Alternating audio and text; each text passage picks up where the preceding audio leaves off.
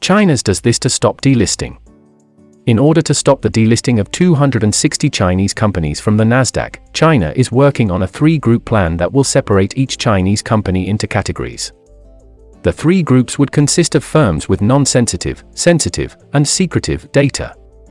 Companies with secretive data would be forced to delist due to the risk of high-stakes information being leaked to the United States and other countries. Companies with sensitive data would have to restructure their operations to become compliant, but would be exempt from delisting. Finally, companies with low-risk non-sensitive data, like NEO, would be allowed to operate as normal, while being exempt from delisting.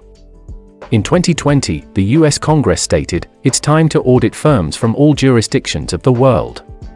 All firms, whether local or foreign, must comply fully with our rules and standards. If they don't cooperate, then they will be forced to delist from the US stock market." Chinese and US auditors are continuing to work together to ensure that the companies accessing US capital markets are put there by merit and not by deception. This May, International Affairs Director Y.J. Fisher stated, "There have been ongoing and constructive discussions between US and Chinese authorities. I believe issues between the two countries should be resolved, because both sides have a lot to lose." The US says, electric cars are the next thing. In a recent interview with Yahoo Finance, Transportation Secretary Pete Buttigieg explained why the US government should focus on the electric vehicle infrastructure. On Friday, President Joe Biden declined to declare that the US is under a climate emergency. However, his administration faces intense pressure to combat climate change, and electric cars will play a key role in that goal. Buttigieg says the White House has created a $7 billion plan to bring 500,000 new EV charging stations across the United States. According to Buttigieg, electric vehicles are important because they will allow the US to fix current climate change issues. Here is a short clip of Buttigieg's Yahoo interview. Yeah, let's talk about EVs because you're overseeing the effort to have 500,000 public EV charging stations around the country by 2030. How's that going from the government side and also with a public-private partnership? Are you confident that the overall EV sector is on pace to shoulder the load as more and more people switch over from internal combustion engines? We're hard at work on this, and we are confident that America is up to the task, but it's going to take a lot. And we're talking about major changes in the infrastructure required to support vehicles. And the infrastructure that came about over decades for gas vehicles we just don't have time to do it at that organic pace, which is why we're making the investments that we're making right now to get to the president's goal of 500,000 chargers by the end of this decade.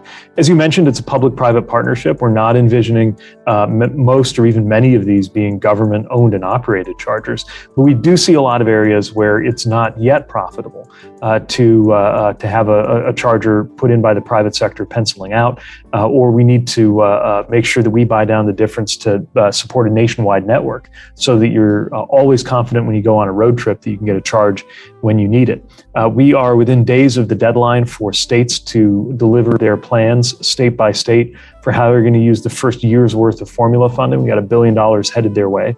And I'm really interested to see what the states are going to come up with, because in all humility, even though we've got a lot of expertise, we've teamed up with the Department of Energy for a lot of best practices. We're setting the standards for EV chargers. When you think, Mr. Secretary, new car sales for EVs is going to exceed that of gas engines, and is this something the government should be in the business of encouraging? We think it is something we need to encourage for three reasons. Look, we think the market is going EV no matter what. That's where the world is headed, and that's where the automotive industry is headed. And as you noted, that's true for the Detroit legacy automakers, just as it's true for startups, the Teslas and Rivians and other firms that have been in so many ways leading the way toward EVs. So it's very interesting to see, relatively new companies that specialize in this, and some of the most storied names in U.S. automotive sector, the big three out of Detroit, all moving in this direction.